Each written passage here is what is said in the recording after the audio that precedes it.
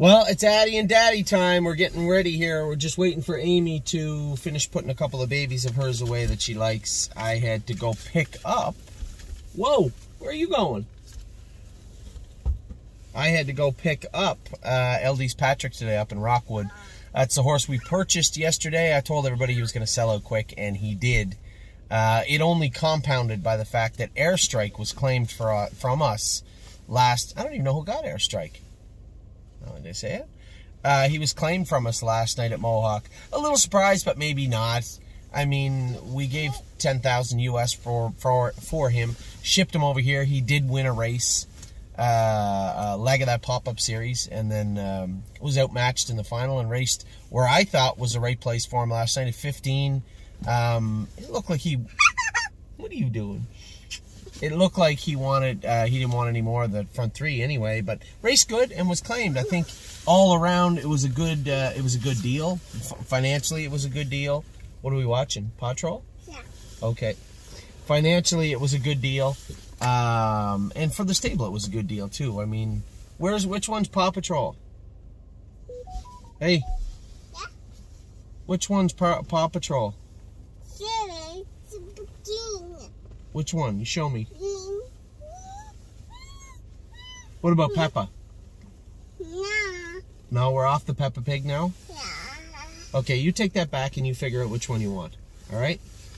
My goodness, it got hot in here all of a sudden. It's a lot warmer today. This weather is... Actually, it's not good for the horses, so we were going really easy with them today. Plus, the temperature is plus 13. So, I can do this. Give me a second. 46. I don't know. It's around 70, I guess. I think. Is that right? 70? Oh, yeah, you got to turn that down. I don't mind. I forgot how much I hated Peppa Pig till right now. Let me see this. I got to turn it down. Peppa Pig drives me crazy. Tastes great, but its voice drives me crazy. We'll get some Peppa Pig into us tomorrow for breakfast. So... The opening video this week, I wasn't going to wait till Sunday to watch Lindy race. And yes, race, it's just impossible for me to get the videos out and watch them race. So good luck to everybody. Tomorrow, you know, certainly not the end of things. I think we made a great purchase with Tour de Lindy. I think he's going to have some luck in the final. And then we have places to race him after. So it's a good storyline all the way through for a horse like Tour de Lindy. Yes, what more to say about Yes? I think he's a real good horse. You know, honestly, I watched the Open at the Meadowlands last night, and I'm like, geez, you know, we have one, maybe two horses that could do in there. They go for a lot of money, but don't know if we're ready yet to send him back to the East Coast. Still a little bitter taste in our mouth from last year, but a great taste from the year before. So all cards on the table, everything's still open, but at the same time, for right now, I think Yes fits a great class on Sunday. As I said, we had a claim last night in Airstrike. We had a purchase made in LD's Patrick. Now, LD's Patrick is a 3-year-old father Patrick. He's a lot bigger than I thought he was. I literally just picked him up. There's no stalls left in Amy's barn, so we went up to Jason's barn, which is fine because Jason had a stall ready. My original plan was to put him in Amy's until we figured out where he was going to go. Is he going to Jason's? Is he going to Harry's, Mario's? I don't know.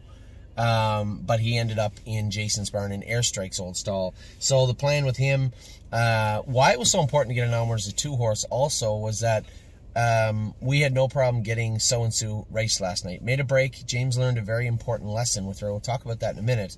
He thought that she's perfectly fine when he raced her first 2 starts, and then last night he got a little taste of what So and Sue can be really made of if you screw around with her. He said that the gate, the way it is at Mohawk, parks up by the fence, and then as they call 1 minute, they start moving the gate down towards the middle of the track and open the wings. So when James drove So and Sue before, he put her on the gate and followed the gate down, and the gate opened up, away you go. This time he had the 2-hole, followed it down, and as the gate opened up, he ripped her down to the 2-hole, and as she was going down there, she kind of threw her head and flipped out and had a little temper tantrum. I told him she's got a very, very tender mouth on her. You just can't be ripping and tearing with this filly. So cost us some money by the looks of the way the race was, but that's okay. He made us money 2 weeks ago, and now that he knows what So and Sue can be like, beware. And I think I'll pitch last night's race simply because it was a little bit of a learning experience for James, and hopefully Sue can go back to the way she was her last 2 starts, which was behaving well. I'm going to take her to the vet and LD's Patrick to the vet on Monday just to make sure everything's all right. Now, the plan is, I had a call from the race office. Are your boots clean? Good girl. Get in. I had a call from the race office on Thursday saying, trying to get a hold of Jason. Is there any way...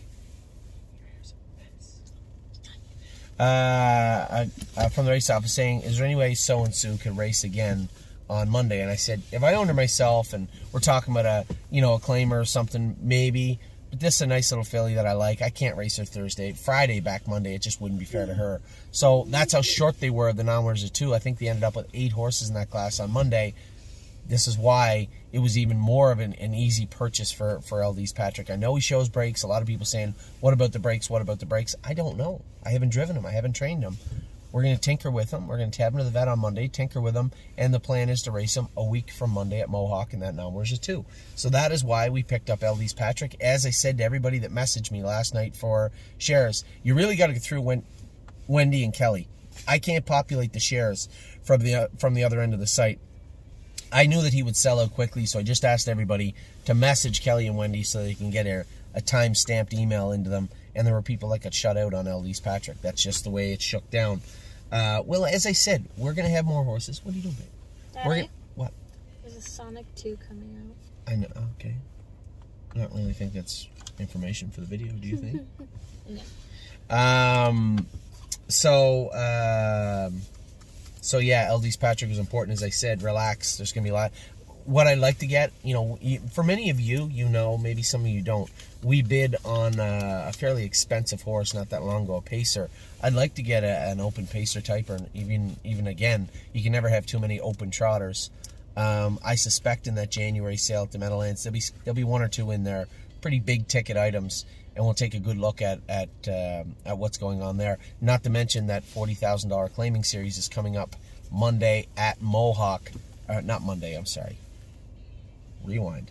It's coming up January 1st, 2nd, 3rd, something like that, at Mohawk. In which case, if it makes sense, I really don't know what's going to be in this series. I mean, I'm not just going to grossly overpay for a horse so we can race it in a series. It's ridiculous. Show me a horse worth the money, put him in that class, and we'll claim him. But it has to be worth the money, right? Right. Yeah, it has to just be worth the money, right? Right. Right. So, that's what we got coming up. Hey, I'm doing a video, turkey butt. So that's what we have coming up, is the claiming series and then that sale in January at the Meadowlands. We'll see what's for sale in there. So, as many of you know, our open house has been pushed back to the 24th. I actually like this. I like this. I know a couple of our clients, are like, we got some stuff on the go. Well, one, for sure. Got some stuff on the go. We're going to be busy on Christmas Eve. Well, guys, it's Christmas Eve, 8:30 till 1 o'clock in the afternoon, right? If you got to travel, not many people. We're trying to get everybody done as quickly as we can for the open house. But you should be able to tune in if you want to. If you want to pop by and say hello, feel free to also. And then also, we'll have the replays of everything for everybody. But as it is on the 24th, no one races on the 24th, so we're going to have a lot of the eyes of the industry on us, which I think is pretty cool. That's what I like. So the 24th is, although it's a little cumbersome, it's the day before Christmas. But at the same time, I think... Dad, this is how I have it planned out. We're going to do the open house, and then when we're done, we're going to do last-minute Christmas shopping, and then we're going to relax. I like your idea. I can't disagree with you. I love fish. Oh, yeah? Who's your favorite horse? Potato. Hey, who do you feed the carrots to? Tiago. Who? Why Tiago? I like potato. Yes.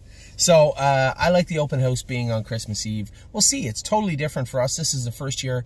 As you guys can imagine, the reason it's so important to have this open house at the first part of December was to get as many shares as I could sold. We sold a lot of shares already, and although there is still a little bit of a gap, it won't be that hard to bridge this year. So it allowed us to leave some shares on the table, leave some shares on the site for people to look at. So when the horses are out there, and you guys know exactly how it's going to be, sure, And some of the horses are going to look very, very good. I can tell you a few that look tremendous yesterday. There's going to be a lot of horses that look very, very good on the drone videos on Christmas Eve.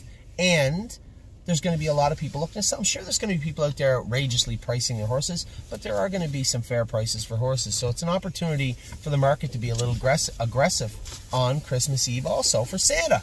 So we got the claim this week of Airstrike last night. We get the purchase of LD's Patrick. We get the open house being moved to the 24th.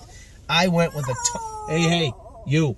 I'm going to do a whole yearling video for you guys. I'm going to tell you where I see them right now. We got some horses that looked very, very good. It's pretty hard to impress me. I'm an optimistic person. It's pretty hard to impress me this time of year. You just have to go out and go do your work and do it very well. I was floored yesterday by a couple of horses and how good they actually were. You know what I'm going to do? I just thought about it. There are two people that are here every day. Mary and Jerry.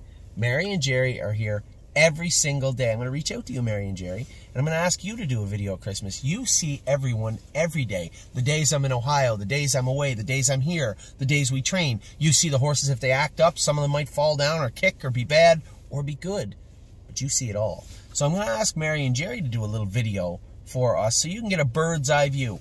Completely unbiased bird's eye view. Well, maybe a little biased because Mary and Jerry own horses too. But a completely semi-unbiased view of how the horses look. I think that'll be cool for everybody. So I'll reach out to Mary and Jerry and see if they want to do that. As I said, the claiming series coming up in January. Yeah, but you don't see the horses, babe. The claiming series is coming up in January. The sale is coming up. We talked about that. We'll bring that up later on, right? There's no need to talk about that today. Those are two big days coming up for us after Christmas, after the New Year. We have that claiming series in January, and we have the sale in the Meadowlands. Now, I guess rewind a little bit. We do have a claiming series going on right now, and I'll take a look at those horses this week. There's going to be allowances on them, and they are maybe going to be overpriced. That's my biggest thing with these claiming series. I like them. They're cool. The one at Northfield was good because that was, for the most part, what they were. I like the progressive side. If you want to pay more on the second week after you get to see them on the first week, great. I don't mind that. But if you're telling me to give you $40,000 for an Ontario-bred 4-year-old that has allowance, show me the value. And if you can show me the value in one of those horses, they will be coming down to one of these shed rows, I can tell you right now. Now, we got some 3-year-olds ready to go. Rose Above It will qualify next Friday. I didn't get into detail. I like Rose Above It. You guys know that. I've always liked him. Do I think he's a killer? No, he's never going to race in the Elite Lop, but he's a nice colt. And he won't. And I trained him by himself in 2-1 and a piece, 2-2. Last half 57 and a bit at Northfield by himself the other day. Going to make one little shoeing change with him. He's off to the qualifiers Friday. Now, coincidentally, I also trained by himself. And you might say, why are you training them by themselves? Because I wanted to know what they feel like and what they look like. Prairie Fire looked great. 2-2 and 3, last half 58. He feels like he's a week behind Rose Above It. So he's not going to qualify this Friday. We might school him. Might school him this Friday in 2-1 again. Might get James to go with him. But Rose Above It is going behind the gate and qualifying on Friday. Very happy there. A ton of the other 3-year-olds come in. Taiwan On, Of Tom, Purple Aura, Sweet on Pete. All those 3-year-olds came back in. The horses in Kentucky will be coming back next week. I'm about to make a phone call when I get off this video to Doyle. We have one Unbeatable Kemp. Amy is lobbying hard for him to come back here. So, hey, what about Cake? Do you like Cake? The horsey Cake? It's Cake. What has he got? Look at me. Has he got a white blaze on his face? Cake. Cake. He's Cake. So, it's Unbeatable Kemp. Addie calls him Cake. So, he's coming back to here, I think. It'll be my little Christmas present to my wife. We're going to bring Unbeatable Kemp back here next week. It's not really a Christmas present if she knows. Well, she'll only know if she watches the video. Or if you tell her. I'll tell her. Garden State Dio and Blue Bayou Dio can go to Northfield Park. The reason is, here's the thing. We're training these 3-year-olds back. I would rather train them on one of the best half-mile tracks in the world. I can go over there. Jason's going over there next week. I can go over there the week after Christmas. Slide over for a Wednesday or a Saturday. Train the horses up, and away you go. There's no problems then. Then I know where they're at. And for the first month, they're just jogging. Just jog them on the main track. Keep them quiet and let them get their cardio up. And that's really all these 3-year-olds need at the start anyway. So those horses are under Lauren's care in Ohio. And then, as I said, want to talk about the babies in our yearling video this week. We did get training miles. I put a stopwatch on all the ones I went with. I think you'll be surprised. I think you'd be surprised, one, who the fastest yearling is in the barn right now. Not only just by time, but I don't think anybody really wants a piece of this filly, and I didn't see this coming. I knew she'd speed, I knew she'd talent, but I didn't know she was squared around and trotting as perfectly as she was. So that, it was a shock to me. Easy mile in like 2:48. We went to like 10 seconds almost faster than most of the horses, and I could have went lots more. I think you'd be surprised which horse that was. Also, a number of the horses, I didn't get a chance to go with Tactor. Amy's pretty protective of Tactor, but I'm going to go with him on Wednesday. Una Madonna, I went with her. She's about 2 weeks behind, maybe 3 weeks behind a couple of horses, but the ones I'm talking about were purchased 2 or 3 weeks before her, so it's really not that shocking. Again, having the open house on Christmas Eve gives some of those horses a chance to catch up also. So it is a big deal. It's a very big deal, especially since they're very young in their maturity, very young in their training, in their learning how to do their work. So every day, every week definitely counts, and moving it back 2 weeks, you'll see quite a difference from the horses that trained here yesterday to the way they look on the 24th. So another reason that I'm not that concerned about it. It should be a great day for all of us. It's a Christmas cheer. It is the best time on the entire calendar. Don't worry about horse racing, just in our lives. Christmas, I am a Christmas person. I'm not the guy that decorates the tree, and I don't even like putting up decorations. Just the spirit of the holidays, I love. And his birthday. My birthday's on the 1st, yeah, but I don't really care that much. I got you a present. We all got you. I saw that. But most importantly, as I said, I love the Christmas series. What do you like about Christmas? What do you like about Christmas? You like presents? Yeah. Yeah? Mwah. Do you want to say bye-bye, everybody? Bye-bye. Bye-bye, everybody. Bye. Bye. Merry Christmas. Bye, Miss. Merry Christmas? Yeah. Merry Christmas. Wow, that was a good Merry Christmas. So that's your opening video. We still got tons to talk about. Racehorses, 2-year-olds, 3-year-olds, and most importantly, a big video this week for the yearlings. We'll be back in just a minute.